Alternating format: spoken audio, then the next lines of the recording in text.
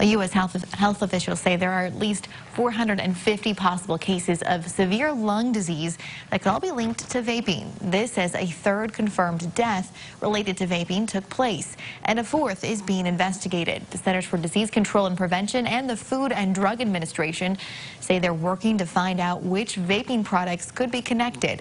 The chemical vitamin E acetate is now a key focus of the investigation, as it was found in nearly all vaping products analyzed that contained cannabis.